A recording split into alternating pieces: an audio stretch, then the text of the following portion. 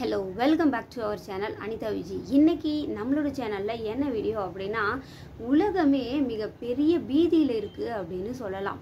அதாவது ஒரு கொடிய நோய் ரீசன்ட் டேஸா மக்கள் மத்தியில பரவிட்டு இருக்கு. இது பாத்தீங்கன்னா 2022ல இந்த ஒரு நோய் வந்து ஸ்ப்ரெட் ஆச்சு. அதுக்கு அப்புறம் பாத்தீங்கன்னா இப்ப அந்த இடங்கள்ல இருந்து மற்ற இடங்களுக்கும் வந்து பரவிட்டு இருக்கு அப்படினு சொல்லிட்டு பேசுறாங்க. சோ அது என்ன நோய், அது யார்கிட்ட இருந்து யாருக்கு பரவுது, அது எப்படி எல்லாம் பரவுது, அதுல இருந்து நாம எப்படி நம்மள பாதுகாத்துக்கிறது அப்படினு நீங்க தெரிஞ்சிக்க விருப்பப்பட்டீங்க அப்படினா நம்மளோட வீடியோவை ஸ்கிப் பண்ணாம முழுசா பாருங்க. வாங்க வீடியோக்குள்ள போலாம். ஓகே, ஃபர்ஸ்ட் ஒரு இம்பார்ட்டன்ட் விஷயத்தை வந்து நான் உங்களோட ஷேர் பண்ணுறேன். அதாவது நம்மளுடைய வேர்ல்டு ஹெல்த் ஆர்கனைசேஷன் அவங்களோட வேலையே என்ன அப்படின்னா, ஒரு புதுசாக ஒரு டிசீஸ் வருது, அது வந்து மக்களை அதிக அளவு பாதிக்குது அப்படின்னாலும், ஒரு சின்ன வியாதி வருது, அது எந்த அளவுக்கு பாதிச்சிருக்கு, அதனால எவ்வளோ பேர் இறந்துருக்காங்க அப்படின்னாலும் எல்லா டேட்டாஸையும் கொடுக்கறதும், மக்களுக்கு வந்து ஒரு அலர்ட் கொடுக்கறதும், மக்களை வந்து ஒரு பாதுகாப்பாக வச்சுக்கணும் அப்படிங்கிறதுக்காக அலர்ட் கொடுக்கறதும் தான் அந்த WHO மிகப்பெரிய வேலையாக இருக்குது. ஸோ அவங்க வந்து ஒரு அறிவிச்சிருக்காங்க அப்படின்னா உண்மையிலே அது வந்து நாம் கேர்லெஸ்ஸாக எடுத்துக்கவே கூடாது. அது வந்து நம்ம ரொம்ப கேர்ஃபுல்லாக ஹேண்டில் பண்ணணும். ஸோ அப்படி தான் பார்த்திங்கன்னா நம்மளுடைய வேர்ல்டு ஹெல்த் ஆர்கனைசேஷன் வந்து Mpox அப்படின்னு சொல்லக்கூடிய மங்கி பாக்ஸ், அதாவது குரங்குகிட்ட இருந்து மனிதனுக்கு வந்த ஒரு நோயை தான் வந்து மங்கி பாக்ஸ் அப்படின்னு சொல்கிறாங்க. அதை வந்து சுருக்கமாக Mpoxனும் சொல்கிறாங்க. ஓகே, ஸோ இந்த ஒரு டிசீஸை பற்றி தான் மக்கள் மத்தியில் அதிக அளவில் பேசப்பட்டுருக்கு.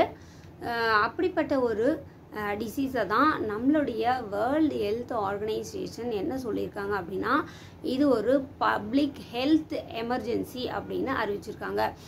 நம்மளுடைய WHO வந்து பப்ளிக் ஹெல்த் எமர்ஜென்சி அப்படின்னு அறிவிக்கிற எதையுமே நாம் வந்து ரொம்ப கேர்ஃபுல்லாக ஹேண்டில் பண்ணணும். ஸோ அந்த மாதிரி தான் வந்து இந்த ஒரு டிசீஸ்க்கும் வந்து அறிவிச்சிருக்காங்க.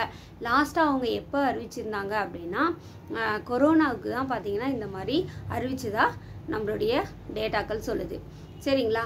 ஓகே, ஸோ இந்த டிசீஸ் வந்து முதலாக 1958ல் தான் குரங்குகளுக்கு வந்தது.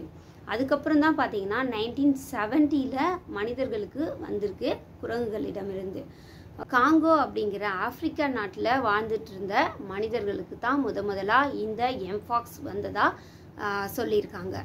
ஓகே, இந்த டிசீஸ் வந்து இப்படியெல்லாம் வந்திருக்கு. இதுக்கு வந்து ஏதாவது வேக்சின் இருக்கா அப்படின்னு பார்த்தீங்கன்னா, இந்த டிசீஸ்க்கான பர்டிகுலரான வேக்சின்ஸ் வந்து எதுவுமே கிடையாது. ஸ்மால் பாக்ஸுக்கு யூஸ் பண்ணக்கூடிய வேக்சின்ஸை தான் வந்து இந்த டிசீஸ்க்கு வந்து யூஸ் பண்ணிட்டு இருக்காங்க. இந்த Mpox அப்படிங்கிற ஒரு டிசீஸ் வந்து ஒரு எண்டமிக் டிசீஸாக தான் பார்க்கப்பட்டது. ஃபஸ்ட்டு 2022லாம் வந்து இது வந்து ஒரு எண்டமிக் டிசீஸாக தான் இருந்தது. இப்போ பார்த்தீங்கன்னா இது கொஞ்சம் கொஞ்சமாக எபிடமிக்காகவும் மாறும், ப்ளஸ் இது வந்து பேண்டமிக்காக மாறுறதுக்கான அதிக சான்சஸ் இருக்குது அப்படின்னும் நம்மளுடைய வேர்ல்டு ஹெல்த் ஆர்கனைசேஷன் வந்து கெஸ் பண்ணியிருக்காங்க. ஸோ அதனால தான் பார்த்திங்கன்னா எமர்ஜென்சி அறிவிச்சிருக்காங்க. ஓகே, இந்த Mpox அப்படின்னு சொல்லக்கூடிய மங்கி பாக்ஸ் ஒருத்தவங்களை இன்ஃபெக்ட் பண்ணிடுச்சு அப்படின்னா அவங்களுக்கு எந்த மாதிரியான அறிகுறிகள் இருக்கும் அப்படின்னு பார்க்கலாம். ஃபஸ்ட்டு பார்த்திங்கன்னா கொப்புளங்கள் இருக்கும். அதாவது கொப்புளங்கள் அப்படின்னா நல்ல பெரிய பெரிய மரு எப்படி இருக்கும் அந்த மாதிரி இருக்கும். ஸோ அந்த மாதிரி நீங்கள் இமேஜின் பண்ணிக்கோங்க. நான் சைடில் வந்து பிக்சர் ஆட் பண்ணுறேன். பெரிய பெரிய கொப்பளங்கள் வந்து வரும். அதுக்கப்புறம் தசைப்பிடிப்பு, அவங்களுக்கு வந்து திடீர்னு பார்த்திங்கன்னா அவங்களுடைய தசைகள்லாம் இழுத்து பிடிக்கிற மாதிரி இருக்கும். கொப்பளங்கள்லாம் வந்து தசையெல்லாம் அப்பப்போ பிடிக்குது அப்படின்னா அவங்க கண்டிப்பாக நார்மலாக இருக்க முடியாது இல்லையா? அவங்க வந்து ஒரு சோர்வான நிலையில் தான் இருப்பாங்க. ஸோ 3வது சிம்டம் வந்து சோர்வாக இருப்பாங்க. ஓகே, 4வதாக பார்த்தீங்கன்னா அவங்களுக்கு இருமல் இருக்கும். ஓகே, ஸோ இந்த மாதிரி பாடி ஃபுல்லாகவே கொப்பளம் வந்து தசைகள்லாம் அப்பப்போ பிடிச்சி அதுக்கப்புறம் சோர்வாயிட்டு இரும்பி இந்த மாதிரிலாம் இருக்கும்போது அவங்களுக்கு கண்டிப்பாக என்ன ஆகும், அடுத்து வந்து தொண்டைப்புண் இருக்கும். ஸோ இவ்வளோ சிம்டம்ஸும் இருக்கிற ஒருத்தவங்களுக்கு அடுத்ததாக வந்து இந்த காய்ச்சல் அப்படிங்கிறது மிக கடுமையாக இருக்கும். இது வந்து ஒரு 2லேருந்து, அதாவது பாதிக்கப்பட்ட 2லேருந்து 12 நாட்களுக்குள்ள இந்த டிசீஸ் இவங்களுக்கு இருக்குது அப்படின்னு சொல்லிட்டு நம்ம கன்ஃபார்ம் பண்ணிக்கலாம். ஓகே, இது பார்த்தீங்கன்னா ஒரு 21 நாட்களுக்கு அப்புறமா அது தானாகவே போயிடும் அப்படின்னு சொல்கிறாங்க. சில பேர் பார்த்தீங்கன்னா இதில் அதிக அளவு பாதிக்கப்பட்டு இறப்பிற்கே உள்ளாவதாகவும் சொல்லப்படுது. இந்த எம்பாக்ஸ் அப்படிங்கிறது ஒரு எண்டமிக் டிசீஸ் தான். இது வந்து பேண்டமிக்காக மாறுறதுக்கான வாய்ப்புகள் கூட இருக்குது. ஏன்னா அந்த அளவுக்கு வந்து பரவிட்டு இருக்கு. ஸோ இது வந்து ஒரு எபிடமிக்காக இப்போ மாறிட்டுருக்கு அப்படின்னு கூட சொல்லலாம். ஏன்னா அது சுற்றி இருக்கக்கூடிய மற்ற நாடுகளுக்கும் வந்து ஸ்ப்ரெட் ஆகிட்டு இருக்கு இல்லையா. ஸோ அதனால் இது வந்து பேண்டமிக்காக மாறுறதுக்கான வாய்ப்புகளும் இருக்குது. அப்படிங்கிறதுக்காக தான் இதை வந்து ஒரு பப்ளிக் ஹெல்த் எமர்ஜென்சியாக பார்க்குறாங்க. விலங்குகிட்ட இருந்து வர்றதுனால இது வந்து ஜூனாட்டிக் டிசீஸ் அப்படின்னு சொல்லுவாங்க. இந்த ஜூனாட்டிக் டிசீஸ் அப்படின்னு சொல்லக்கூடிய எம்பாக்ஸ் ஸ்வீடன், பாகிஸ்தான், கனடா போன்ற நாடுகளில் பெரிய விஷயமா பார்க்கப்பட்டுருக்கு. ஏன்னா அந்தளவுக்கு வந்து அங்கே மக்கள் வந்து பாதிக்கப்பட்டுருக்காங்க. ஓகே, அடுத்து வந்து இது எப்படி எல்லாம் பரவுது அப்படின்னு பார்க்கலாம். இந்த ஜூனாட்டிக் டிசீஸ் எப்படி டிரான்ஸ்மிட் ஆகுது அப்படின்னா, ஃபர்ஸ்ட் வந்து ஃபிசிக்கல் கான்டாக்ட். இப்போ நம்ம ஒருத்தர் டச் பண்ணுறது, தொட்டு பேசுறது, அதனால் வந்து அவங்களுக்கு சப்போஸ் நம்ம யாரை தொடுறோமோ அவங்களுக்கு அந்த டிசீஸ் இருந்தது அப்படின்னா நமக்கு வரும். ஓகே, அடுத்து நம்ம அவங்க பக்கத்தில் உட்காந்து பேசும்போது அவங்களுடைய எச்சில் நம்ம மேலே தரிக்கும்போது, அல்லது அவங்களுடைய உமிழ்நீர் எங்கேயாவது துப்பி இருந்தாங்க அப்படின்னா அதில் நம்ம கால் வைக்கும்போது, ஸோ இந்த மாதிரிலாம் வந்து டிரான்ஸ்மிட் ஆகும். அது மட்டும் இல்லாமல் செக்ஸுவல் கான்டாக்ட் மூலியமாகவும் இது வந்து டிரான்ஸ்மிட் ஆகிறதுக்கான அதிக வாய்ப்புகள் இருக்குது அப்படின்னு சொல்கிறாங்க. இது அந்தளவுக்கு வந்து வேகமாக பரவாது அப்படின்னு சொல்லியிருக்காங்க. ஓகே, இது எம்பாக்ஸ் அப்படிங்கிறது வைரல் இன்ஃபெக்ஷன் இல்லையா. வைரஸ் அப்படிங்கிறது ஒரு ஹோஸ்ட் செல் அப்படின்னு சொல்லுவாங்க. இது என்ன செய்யும் அப்படின்னா, ஏதாவது ஒரு விலங்குகளுக்குள்ளாரவோ அல்லது மனிதர்களுக்குள்ளாரவோ நுழைஞ்ச பிறகு தான் அங்கே போய் அதோட என்ன சொல்கிறது, அது உயிர் வாழவே ஆரம்பிக்கும் அப்படின்னு கூட சொல்லலாம். அப்போ தான் வந்து அது அதிக அளவில் வந்து ரெப்ளிகேஷன் பண்ணி அங்கே வந்து புதிய செல்களை வந்து நிறைய உருவாக்கி புது புது வேரியன்ட்ஸை உருவாக்கி அது மூலிமா நிறைய பிரச்சனைகளை வந்து வேறு மாதிரி ஒவ்வொருத்தருக்கும் வந்து பிரச்சனைகளை உண்டு பண்ணும். பரவும் முறையில் வந்து நம்ம அந்த அளவுக்கு பயப்பட தேவையில்லை அப்படின்னு சொல்கிறாங்க. இப்போ வந்து ஒரு பாக்டீரியல் இன்ஃபெக்ஷன் அப்படின்னா அது வந்து ரொம்ப ஈஸியாக வந்து ஸ்ப்ரெட் ஆகும், ரொம்ப வேகமாக வந்து ஸ்ப்ரெட் ஆகும். எப்படி அப்படின்னா, பாக்டீரியாக்கள் வந்து காற்றுலேயும் உயிர் வாழும், நீர்லேயும் இருக்கும், எல்லா இடத்துலையுமே இருக்கும்.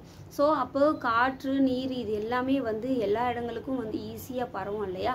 ஸோ அந்த மாதிரி தான் காற்றை போல் வேகமாக வந்து ஈஸியாக மக்களுக்கு வந்து நோய்களை உண்டு பண்ணிட்டு போயிடும் பாக்டீரியாக்கள். ஆனால் வைரஸ் அப்படிங்கிறது இந்த மாதிரி தான். இந்த கான்டாக்ட் நம்ம வச்சுக்கிறப்ப தான் ஒருத்தருக்கு ஒருத்தவங்க வந்து தொடுறது, பாதிக்கப்பட்டவங்களோட எச்சில் வந்து மேலே படுறது, இந்த மாதிரிலாம் வந்து நம்ம இருக்கும்போது தான் வந்து பரவுறதுக்கான அதிக வாய்ப்புகள் இருக்குது. ஸோ அதனால் பரவுகிற விதத்தில் நாம் வந்து பயப்பட தேவையில்லை. பட் நாம் வந்து பாதுகாப்பாக இருக்கணும். சப்போஸ் வந்துருச்சு அப்படின்னா 100ல் 10 பேர் வந்து இறந்து போகிறாங்க அப்படின்னு சொல்கிறாங்க. ஸோ இது வந்து ஒரு 21 நாட்களுக்கு வந்து இருந்துட்டு சரியாயிடும் அதுக்கப்புறம் சில பேருக்கு அப்படின்னு சொல்கிறாங்க. அது வந்து ஒவ்வொருத்தரோட ஹெல்த் கண்டிஷனை பொறுத்து மாறுபடும். சரிங்களா. ஓகே, இதை வந்து எப்படி நம்ம கண்ட்ரோல் பண்ணலாம்? இது பரவக்கூடிய விதம் வந்து எப்படி இருக்குன்னா, நம்ம கான்டாக்ட் பண்ணுறதுனால தான். ஸோ அப்போ நம்ம அதெல்லாம் வந்து கொஞ்சம் அவாய்ட் பண்ணுறோம். எங்கே போனாலும் வந்தாலும் சும்மாவே நம்ம வந்து ஒரு ஹாஸ்பிட்டல் போகிறோம். ஒரு கன்சீவாக இருக்கிற லேடிலாம் பார்த்தீங்கன்னா மந்த்லி அவங்க வந்து ரெகுலராக செக்கப் போவாங்க. சுகர் பேஷண்ட்ஸ்லாம் வந்து ரெகுலராக போவாங்க. ஸோ இந்த மாதிரி ரெகுலராக ஹாஸ்பிட்டலுக்கு போயிட்டுருக்கவங்களாம் என்ன செய்யணும் அப்படின்னா, ஒவ்வொரு முறையும் வந்து அவங்க போயிட்டு வரும்போது மெயினாக குளிச்சிடுறது என்னை பொறுத்த வரைக்கும் ரொம்ப ரொம்ப நல்ல விஷயம்.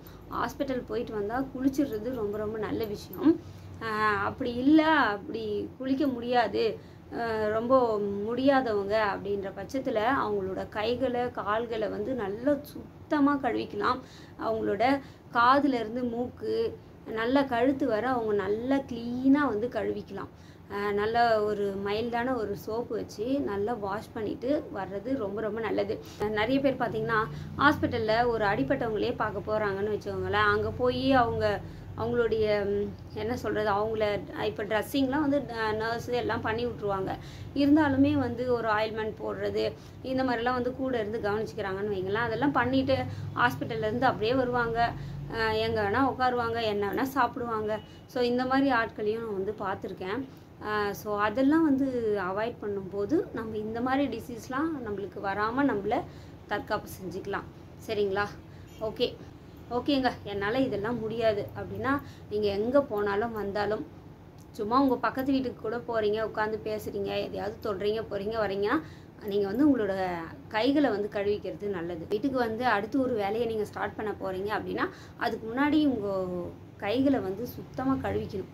ஏன்னா நீங்கள் அங்கே உட்காந்து பேசியிருப்பீங்க, எதையாவது சாப்பிட்ருப்பீங்க, எல்லாத்தையும் தொட்டிருப்பீங்க. அப்புறம் உங்கள் வீட்டில் வந்து நீங்கள் அடுத்த ஒரு வேலையை ஸ்டார்ட் பண்ணும்போது உங்கள் கைகள் வந்து ரொம்ப க்ளீனாக இருக்கிறது ரொம்ப ரொம்ப நல்லது. அது உங்கள் ஃபேமிலிக்கே நல்லது. ஸோ இதெல்லாம் நீங்கள் ஃபாலோ பண்ணீங்க அப்படின்னா இந்த மாதிரி பிரச்சனைகள்லேருந்து நாம் நம்மளை பாதுகாத்துக்கலாம். ஓகே, ஸோ இந்த எம்பாக்ஸ் அப்படிங்கிறது இப்போது மக்கள் மத்தியில் மிக பெரிய அளவில் பேசப்பட்டுருக்கு. ஸோ இதில் வந்து நம்ம பாதிக்கப்படக்கூடாது அப்படின்னா இந்த விஷயங்களை நீங்கள் கண்டிப்பாக ஃபாலோ பண்ணணும் அப்படின்னு நான் ஒரு ரெக்வஸ்ட்டாக வச்சுக்கிறேன். ஓகேங்க, இந்த வீடியோ உங்களுக்கு ஏதோ ஒரு வகையில் யூஸ்ஃபுல்லாக இருந்திருக்கும் அப்படின்னு நான் நினைக்கிறேன். இந்த மாதிரியான இன்ட்ரெஸ்டிங்கான வீடியோஸ் உங்களுக்கு வேணும் அப்படின்னா நம்மளோட சேனல் அனிதா விஜயை சப்ஸ்கிரைப் பண்ணிவிட்டு பக்கத்தில் இருக்கக்கூடிய பெல் ஐக்கானை கிளிக் பண்ணிக்கோங்க. அப்போ தான் நான் போடக்கூடிய வீடியோஸ் உங்களுக்கு நோட்டிஃபிகேஷனில் வரும். ஓகே, பாய்.